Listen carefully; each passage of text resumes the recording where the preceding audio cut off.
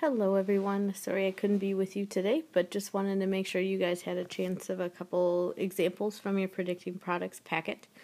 So starting with the single replacement, remember that we want to take a look at our singleton to see what type of element it is.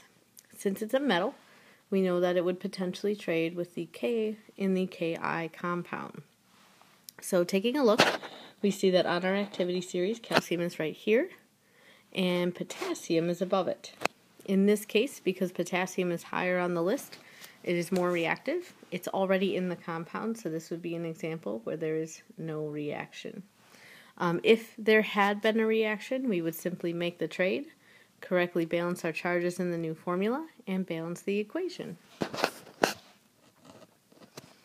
For decomp, remember that you will be in charge of using the coding or the flowchart to be able to identify what type of reactant you have.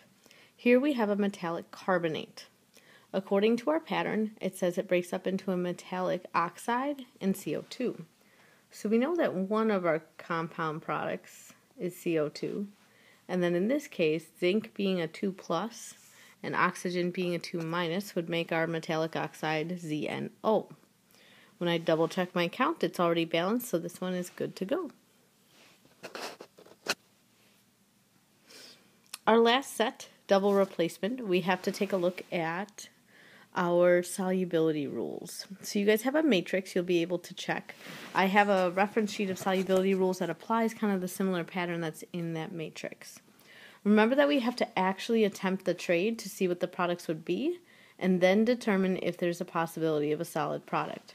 So in this case, if the sodium trades places with the potassium, we could end up with sodium phosphate and potassium nitrate. So let's take a look on these rules. I'll show you a little bit about how this would work. Sodium, potassium, and ammonium compounds are soluble. This list kind of goes in order.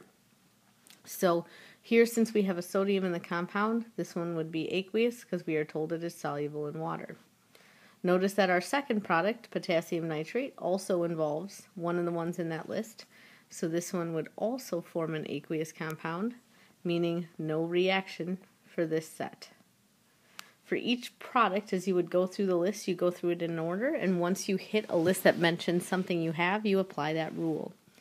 Otherwise, you could just use your matrix as provided in your packet for the test. If you have any questions, let me know. I will be very accessible by email today.